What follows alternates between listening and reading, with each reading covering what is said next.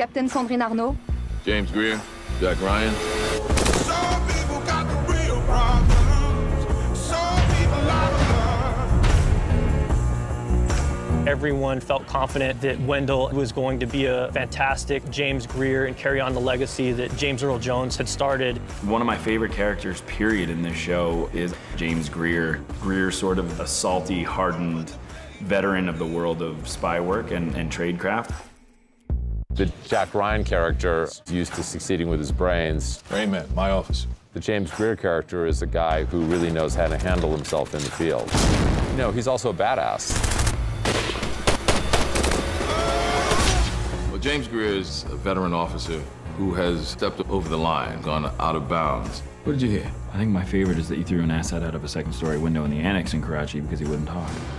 And he has been disciplined, being returned to a static position at the CIA. It's a backwater post. It's a second chance.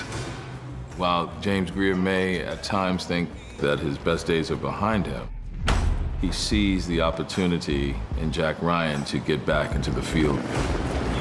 That account you froze? SAD and Yemeni PSO picked up somebody. You're the one that knows all the financials, so I need you there to make sure they know what questions to ask. They may clash and conflict a lot of times. You've been doing this for how long?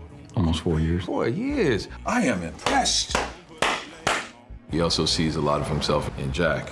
This budding friendship and begrudging respect happens between these two guys, and they're in a lot of ways polar opposites, but they both have the same goal. When he came to me with this Suleiman, I was skeptical too.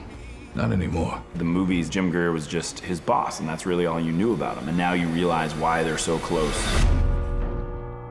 Don't put your blame on me.